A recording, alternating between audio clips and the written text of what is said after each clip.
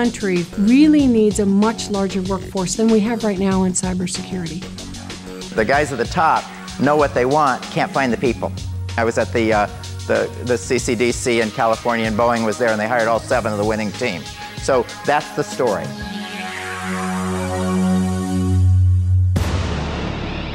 Welcome, welcome. I'm Casey O'Brien. I'm the CyberWatch Mid-Atlantic Collegiate Cyber Defense Competition Coordinator.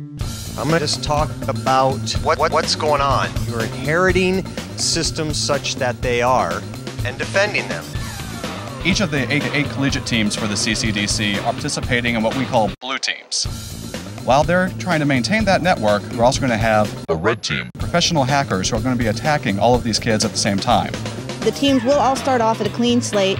Points will be added to their overall score as penalties occur. The team with the lowest amount of points at the end of a particular round will be in the lead. We have upwards of 64 students representing undergraduate and graduate students from 2- and 4-year schools.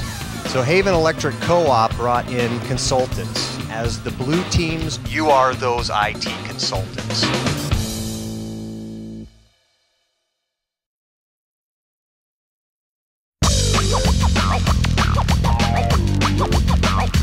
If I could imagine what the red team is doing right now, they're probably laughing a little bit because they've compromised so many systems. They've probably hidden a lot of their programs on there, and they're probably working on taking down some of the services. Wait, we're only like 5 minutes in. Yeah, exactly. We were kind of thinking that they would attack very quickly, but I guess we didn't think they would attack that quickly.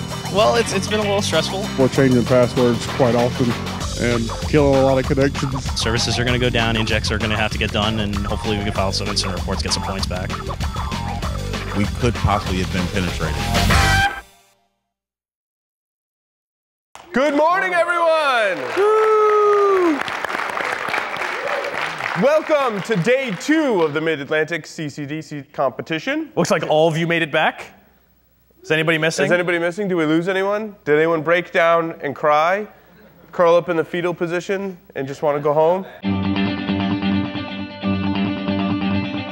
This morning, several of the blue teams came in and found that their network didn't work quite right, or really at all. We come out of the gate this morning and noticed that there were some things that were awry. I need a status on where we are. They took our USB drive and did some business with that. The trick is to break the system just enough to get them to spin their wheels. On the network cables, they cut tape and hit it, so it actually looked like we had connectivity, but we didn't. We're trying to secure our systems and had a couple of hiccups this morning, but we're working on them and seem to be ironing them out. It's hard to really kind of feel the impact physically of an actual cyber attack.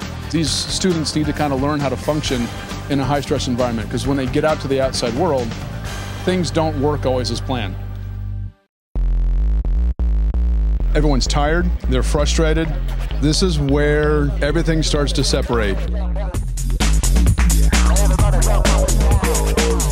You start seeing the student teams getting better at their executing their game plan, getting better at hardening their systems, and generally being able to kind of hunker down and ride out the constant barrage of attacks against their system.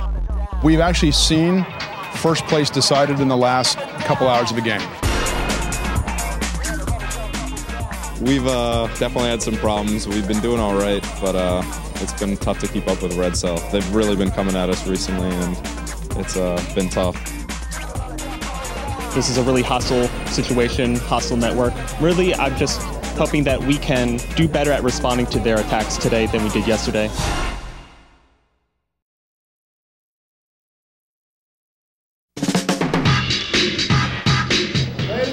Ladies and gentlemen, we are now ending the competition. It is 8 o'clock. The 2011 CyberWatch Mid-Atlantic CCDC is officially over. Woo!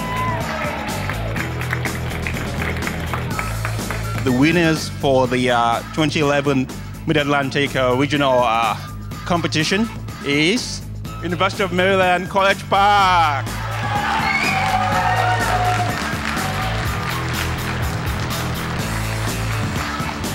If you're into information security, you guys are in the heart of it, in the nation, right here. People ask me, how'd you get where you got? I say, the Collegiate Cyber Defense Competition. This is all about why this kind of competition matters. Because it's you we need, not the people who can talk about security, not the people who can write about security. We need a few of those. We need a lot of people who can do it. And that's why these competitions are so exciting, because they're a chance to actually find the people who like that and want to do it.